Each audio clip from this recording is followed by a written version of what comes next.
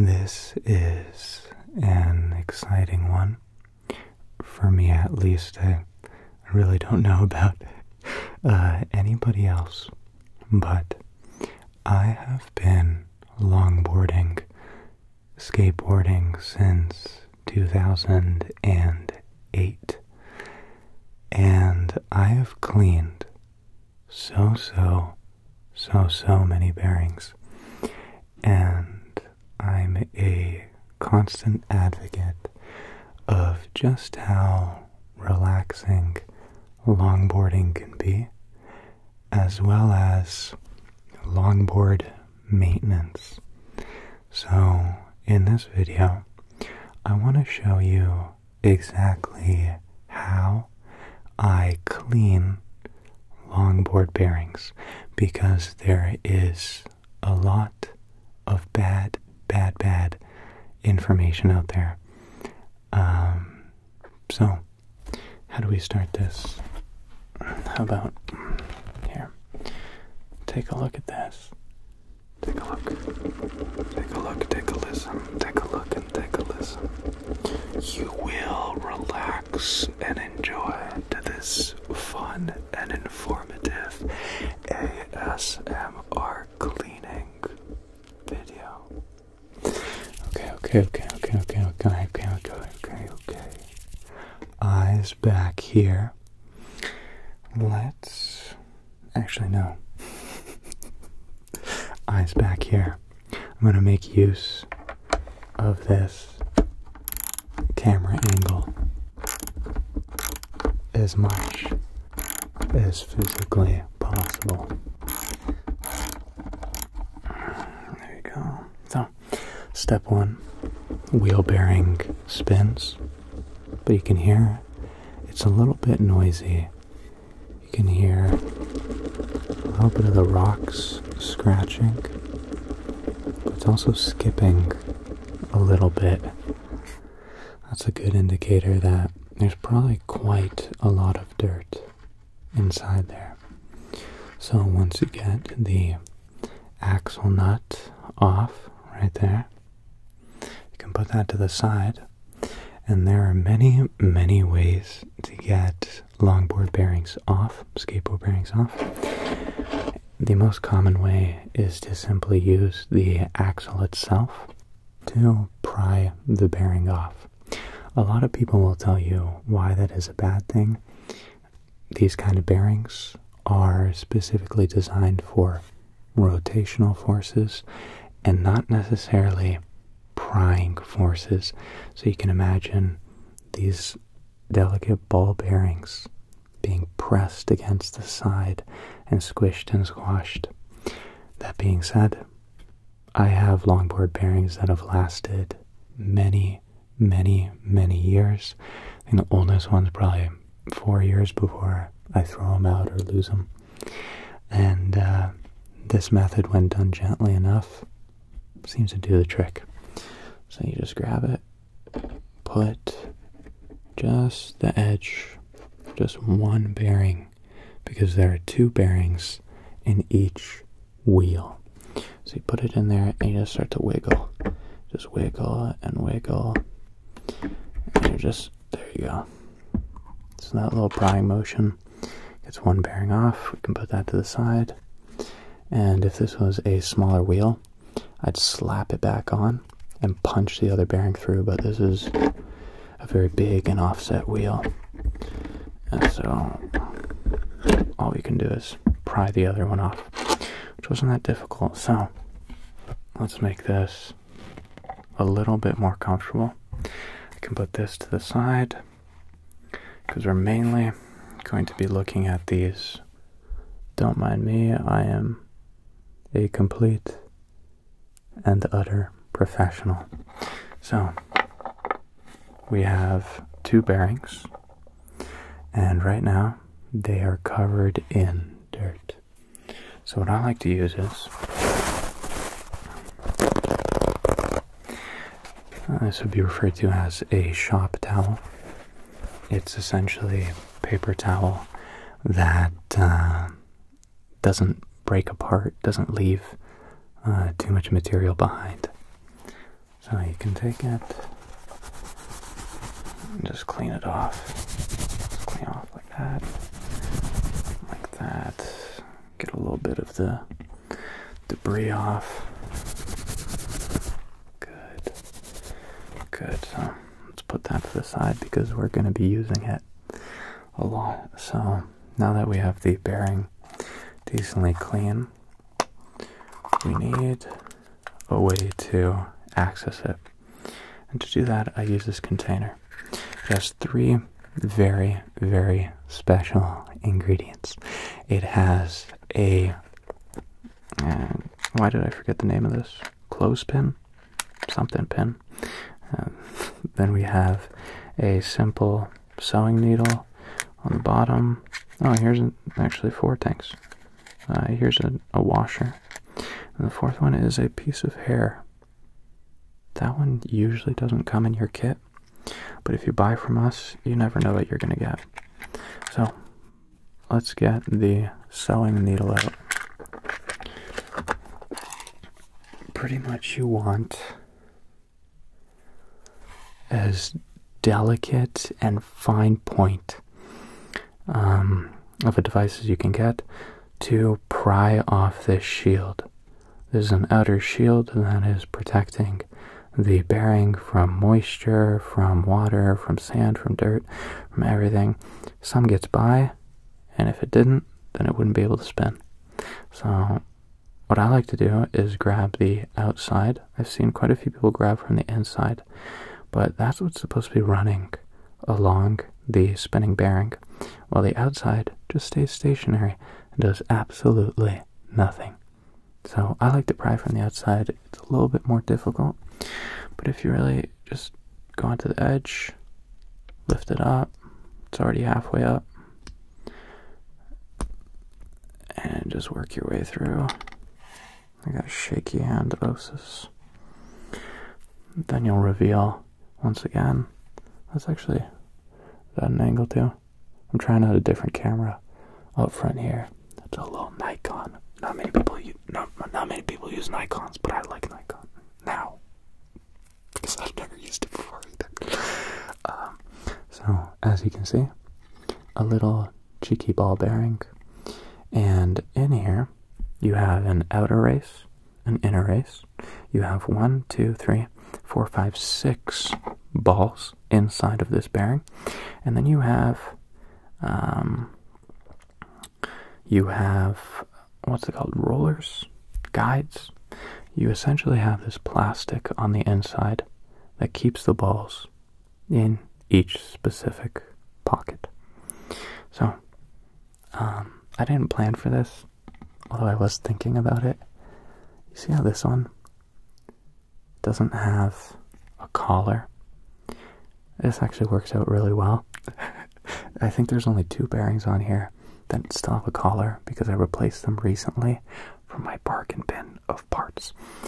And the odds of me choosing this were pretty low, but I knew it was going to happen, and it's perfect anyway, because then we can learn.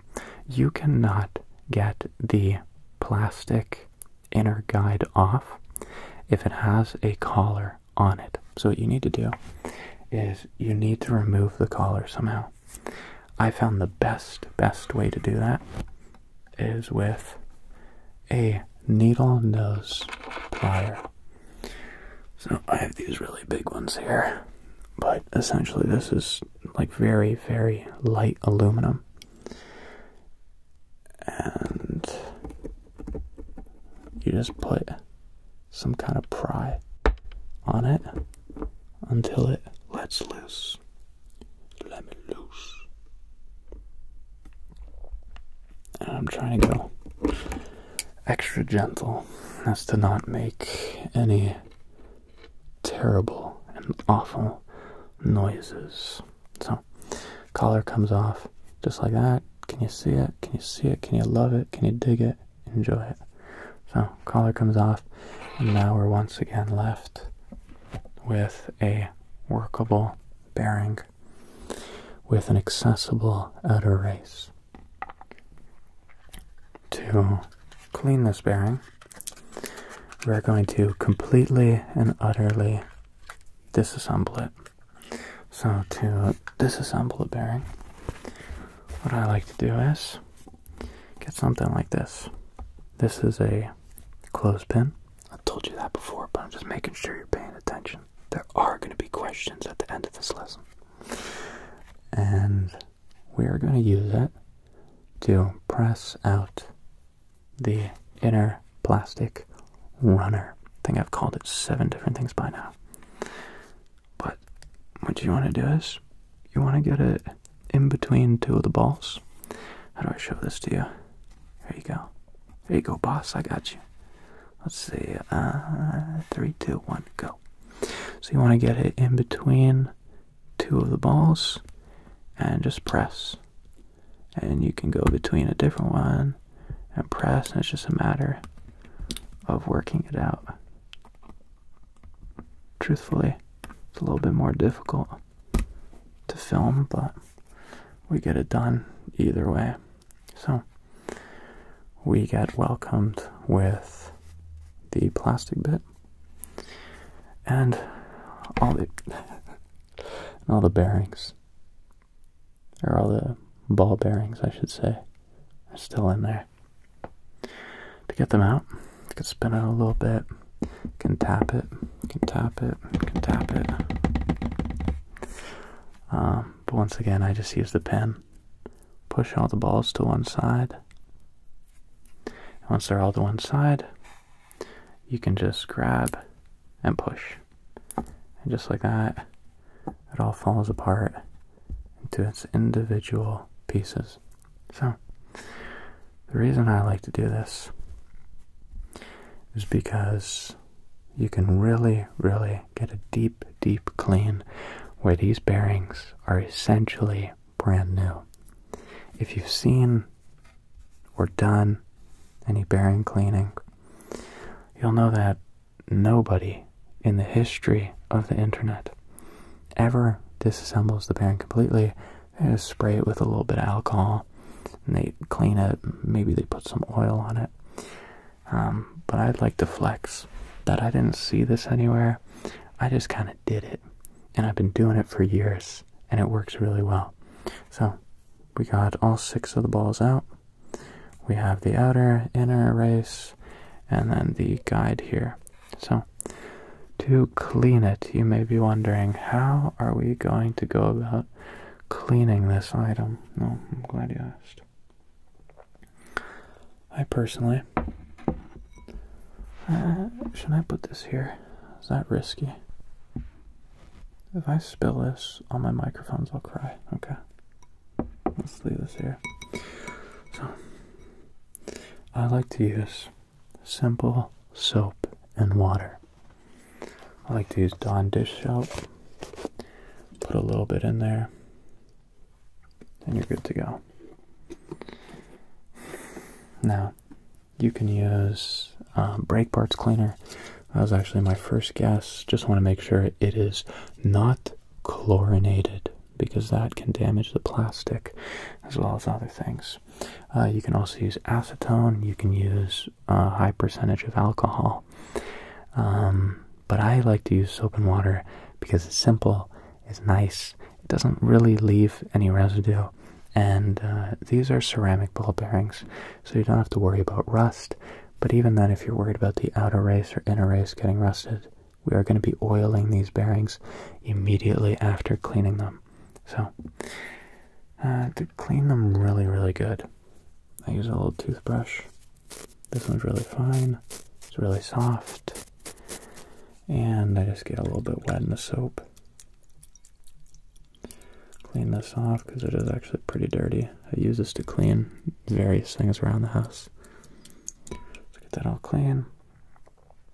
Put this to the side and actually give it a little bit more soap just on here, because we're really trying to get rid of the oily residue that was left over on the bearing.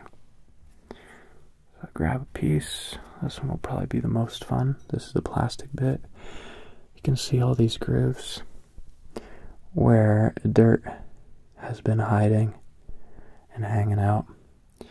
And we can give it a really nice scrub now. to get all of that dirt to loosen up, and we can get a really, really clean surface. Just like that. You can brush it, dip it in a few times, dip, dip, dip, dip, dip. Typically I'd rinse this under the tap after, but once again, we're doing this more for the show than for the actual clean.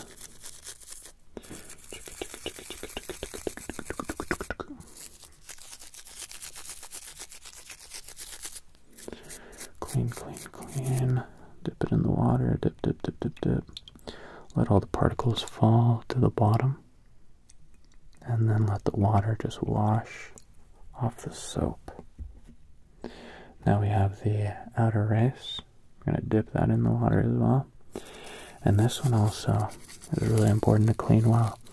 It seems simple, but because some of them have pretty deep grooves, you really got to do a half-decent job scrubbing away. Just scrub, just scrub, just scrub. Just scrub, just scrub, just scrub. And dip it in the water. Get all the soap off, get all the soap off. Now, with the ball bearings, typically I'd have like a scrub pad. That way you can work with them and not worry about them falling in the water. Especially if you're doing this over a sink. You want to make sure you're not going to drop these in the water, but I'm just getting the oil off and cleaning the dirt, so I'll just dip each individual bearing in like that. Man, you know what? I'm really cheesed that I didn't put the bowl of water here. I know it's risky, but we can play it smart. Just gonna look a lot better, sound a lot better. Dip, dip, dip, dip, dip, dip, dip. And put that to the side. So that's 2 ball bearings cleaned. Really, I think the magic comes from drying them. I used to use a hair dryer to dry all of my ball bearings after I cleaned them. And one, I was damaging the plastic because that thing would get toasty hot. And 2, you would accelerate any rusting process. As soon as you accelerate drying, pretty much just give it time. Oh, no, I'm wording that really wrong. But you want to wipe this thing dry. If you blow dry it, it'll rust. It'll rust. So there you go. We cleaned every single ball bearing. And oh, I successfully did not spill the water. Yet it could still happen. It could still happen. So I like to get a second clean towel. You can call it wasteful, but we are reusing a bearing, so that's pretty nice. And you really just want to clean it really, really good. You want to make sure it's dry. Right now we're wiping off any excess oil that was left on there. We're also getting off the soap. Getting off the soap. You can roll up the fabric a little bit, the cloth, put it on the inside. Clean the inside, put that to the side. I'm going to clean off the plastic bit. Make sure it dries real nice. Blow on it. Just make sure all that water got out. It's got all these crevices, and water might like to hide in there. Let's get this. This one's easy, but you always get the dirtiest paper after. Clean that. Good. And now we can get all the ball bearings. It's weird. I wish there was a better name for this. They have ceramic balls. Beak. these are actually called big balls. Probably for a fun reason, because that's funny. But also because they are larger than typical ball bearings. The company I got these from are called Seismic Skate. And they got 7 ball and 6 ball. And off the top of my head, I don't want to say their slogan poorly, but I believe the 6 ball is stronger because there's less ball spinning. It like spins faster. Once again, I definitely wouldn't quote me on that. So now's the fun part. Many people, and I'm talking to Jeremy specifically, will not reapply lubricant to the bearings. There's one specific skater who likes to use Windex to clean his bearings, and then he runs them dry. And even better, he uses metal ball bearings. So, as you know, like surfaces have increased friction. So, if I rub a piece of steel against a piece of cloth or on some oil, it will simply slide. But if you rub 2 pieces of steel together, they kind of like to bind. There's a high friction force there. And then when the steel warms up, because you're skateboarding down a hill, it expands. You get even more friction. And I'm willing to bet that quite a few people out there who haven't greased their ball bearings have locked up their bearings, completely burnt them up, and maybe even face planted. So, I am here to make sure that does not happen. Listen here. I just bought some really overpriced garbage bearing lubricant. It's called Ionic Flux, inspired by the impossible. It's a molecular bearing lube, and their website is the biggest joke I've ever seen in my life. But why don't I try it out? You can use this stuff. Lost the label, but it's Bronson's Speedco. That's another type of lubricant. You can use white lithium grease. You can use engine oil. You can use a bunch of stuff to lubricate your bearings. Essentially anything that's oily, anything that's going to resist water and provide lubrication is what you're looking for. Do not use WD-40 because it is not a lubricant, it is a water displacer. It will dry out and you will have no lubricant. So, for this, I did want to test and see if this stuff is worth anything they say online. So, let's use this piece, put it back here, and just take all of our components.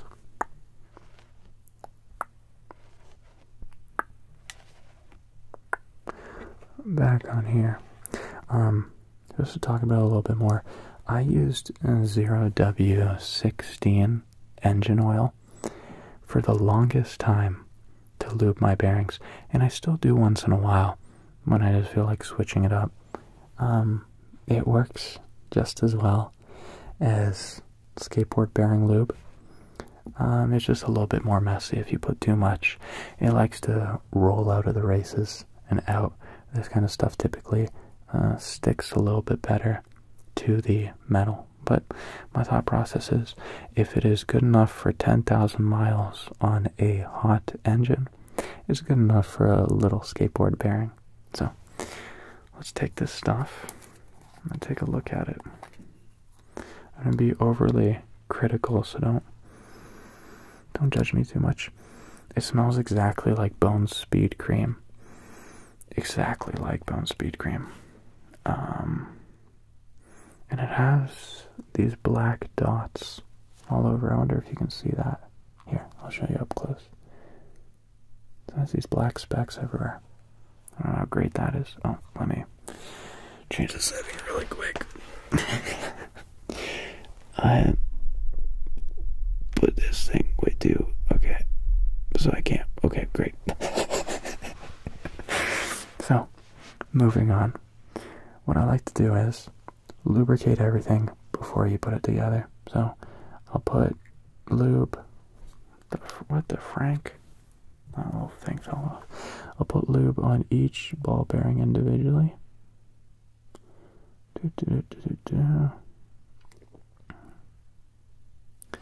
I'll put 1 drop on the inner race,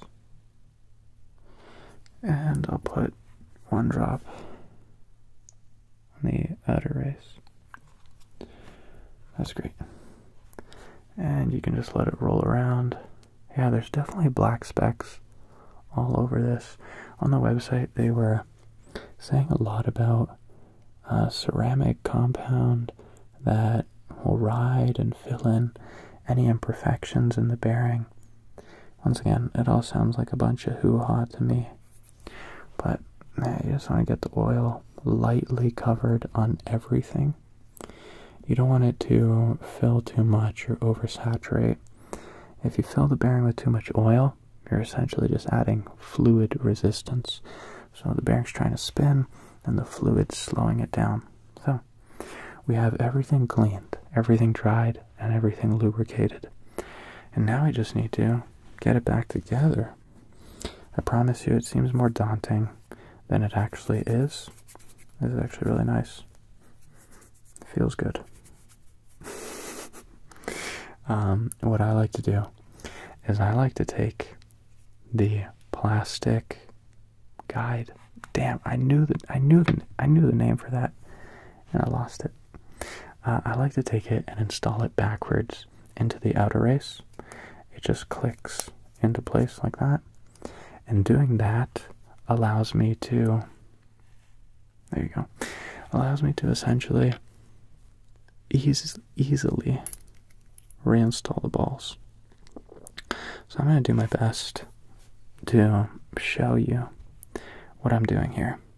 But you see how with one hand I can quite simply hold the bearing and the inner and outer race more or less in the position that it's got to be. You just want this to stick out from the top just a hair, just a little bit. And you can start dropping each ball bearing inside. Don't think about it too much. There. And you want to start from the bottom and just keep adding bearing, or the balls inside. Then I put another one in between, so I'm always aiming for the middle and pushing the other balls out of the way. Once again, placing it right on the outside like that, and just pushing it in. You want to keep adjusting the inner race. You want to make sure that it stays where it's supposed to. Although the more balls you get in, the more it likes to stay in the correct place. That one was a little bit trickier. Sometimes with these 6 balls, they don't want to move out of the way too easily, and you end up having to start from another side, but there you go. All of them are inside. You can wiggle the inner race, but what you want to do immediately is put one of the balls up towards the top, just so it doesn't fall apart. So you want to space the bearing out a little bit. Now that's spaced out, we can take this and poke the guide out, and nice and slowly we just want to move each ball into the position it's supposed to be. It's a little star pattern, and just make sure that they're spaced out evenly.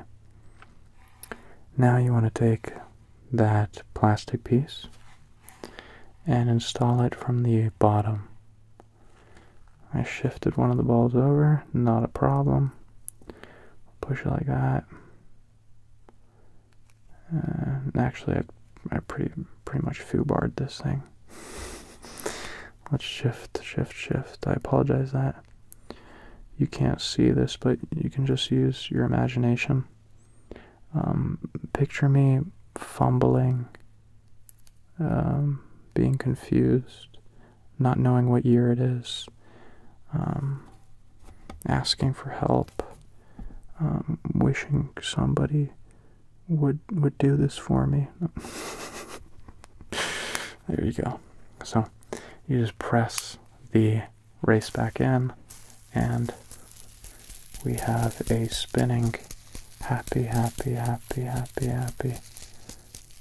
ball bearing. Now it's all together, it's spinning. I can hear a little bit of like a rattle in there. I don't love it. These are legitimately probably 3+ years old, and I do about I don't want to oversay it, but like 300 kilometers a year, sometimes more, sometimes less. So they get a lot of wear and tear, actually. Now, in the spirit of this being a video, and it already being over 30 minutes long, I think I'm gonna leave it at that. Maybe I'll show you a few little fun things. Maybe we'll talk about it for a second, actually. I got too excited there. I'm really excited to try out this lube. I spoke really poorly of it, but I don't know, it seems actually pretty cool. Whatever. Let's put the little shield back on. So some people don't put the shield back on, specifically skaters, because they don't really care about fast or quick bearings. Me, I didn't really talk about it too much, but I longboard, I don't skateboard anymore. I have a video I posted a couple years back about my longboards, and if you want, you can watch that and I'll explain a little bit more info. But the most important thing for me that I've noticed is, yes, technically speaking, for ceramic ball bearings, you legally speaking do not need to put oil. I know I've been saying put oil this whole time, because one's ceramic, other piece is metal, you don't have to worry about it as much. When you do put oil or lubricant on the bearing, it aids in heating and cooling. It helps reduce friction, so the bearing will last longer. But the most important part for me is it greatly reduces the risk of a bearing locking up. It doesn't happen often. It should happen never, and that is why we put lubricant on there. So with that being said, I always put on the shields as well, because I can't imagine a piece of sand or dirt falling in here while I'm going 50 kilometers per hour, 60 kilometers per hour, and locking up on me. That would not be a good experience. So I put these shields on, but I compromise a little bit. I only put the shields on the outside. Many bearings come with shields on the inside, but since both bearings are sandwiched in the wheel, like this, they're sandwiched like that, and there's urethane, polyurethane all around the outside, there's nothing going towards the inside, so it's kind of overkill to put shields on the inside as well. But there you go. I hope you enjoyed a few of the little tips and tricks I shared here. Little things like using the sewing needle to get the shield off, or popping out the plastic inner runner so that you can thoroughly clean all the dirt out of the bearing. Stuff like that. To put the bearings back into the wheel, what I like to do is just lightly put them in, And these bearings have built-in spacers, both on the inside and outside, so you don't need spacers. But if your bearings don't have spacers, please use them. You want to be able to tighten down your axle nut all the way until the maximum, so that it works well. Man, I could talk about this all day. Maybe I'll make another video talking about other stuff on longboards, but it is really, really late, and this took me longer to do than I thought. You can imagine if it took 40 minutes to do one bearing, 40 minutes times 2, 4, 6, 8 would be a lot of time. It doesn't take that long to clean your bearings. So, thank you very much for watching. I hope you enjoyed this little different video, a little instructional video on how to clean longboard bearings. Use that information wisely. Do not hold me liable for any mistakes. And I wish you adieu, a pleasant night, a good rest, and I shall see you next time. Good night, good night, good night, good night.